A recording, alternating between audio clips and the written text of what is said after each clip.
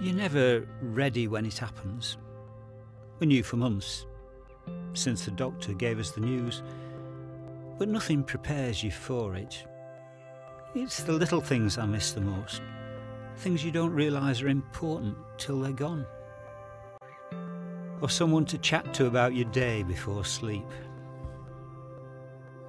You forget how much of your day can be taken up by somebody else. When I got the leaflet through the door, I was a bit reluctant to ring at first. I just didn't know what I was supposed to say. Lauren, the lady I spoke to at Connect for Health, was great. She asked about my interests and hobbies and put me in touch with a local gardening group. She even came along to introduce me.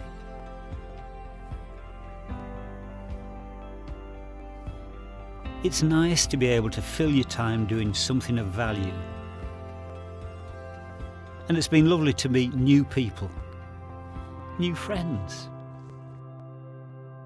I still get the days when I'm not feeling so chipper, but not so much, since I know there's people out there who can help.